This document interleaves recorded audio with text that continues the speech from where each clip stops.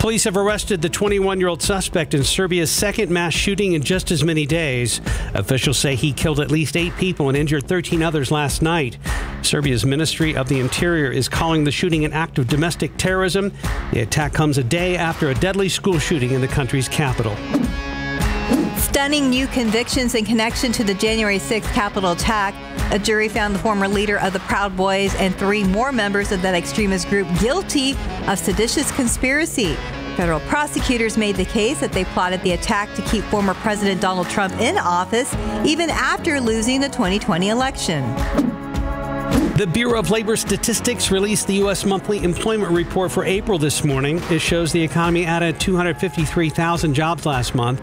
That was significantly faster than the 165,000 jobs added in March. It's also much higher than economists expected. But there are still concerns that many jobs could be lost in the near future if the debt ceiling drama isn't resolved within the next few weeks. TurboTax will pay $141 million to taxpayers who could have filed for free. The payments are part of a 2022 settlement over online ads that sent customers to TurboTax's paid service. Millions of Americans who were charged for tax preparation that should have been free will get settlement checks from TurboTax beginning next week. U.S. stocks fell yesterday. The S&P 500 slipped 0.7%, while the Dow Jones Industrial Average declined almost 1%. It comes as worries about potential bank failures continue. The American Bankers Association now calling in the SEC to investigate short sales of banking stocks and market manipulation on social media. One analytics firm reports short sellers made almost $380 million in paper profits by betting against some regional banks. The White House is continuing to say banks remain strong. Mortgage rates continue to fluctuate. The average for a 30-year fixed-rate mortgage is down 0.4% this week after 2 weeks of increases. That puts it at 6.39%.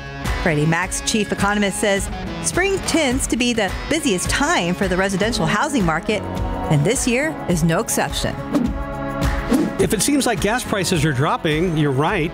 The national average for a gallon of regular gas has fallen 6 cents since last week to hit $3.56. That's about 68 cents less than a year ago. AAA also reports the price of oil has dropped nearly $20 a barrel in recent weeks. Here in San Antonio, the average is $3.03 a gallon.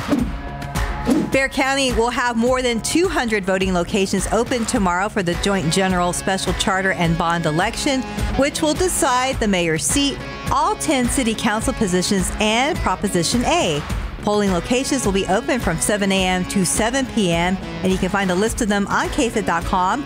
Voters can show up at any polling place and cast a ballot on Election Day.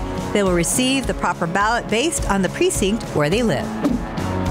The coronation of King Charles is tomorrow. It will be the first British coronation in 70 years. King Charles and Queen Camilla will take part in a procession, followed by a ceremony at Westminster Abbey. Over 2,000 guests will attend that ceremony, and many royal fans have been camping out near Buckingham Palace to secure a good view of the historic event. And that's today's 9 at 9.